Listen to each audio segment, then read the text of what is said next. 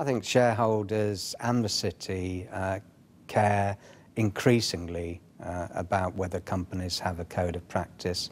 At the end of the day, obviously, they're concerned in the profitability of the company, and as such, if something hits that very hard, because we haven't got, or a retailer doesn't have a code of practice, then it could hurt profitability and hence shareholder value.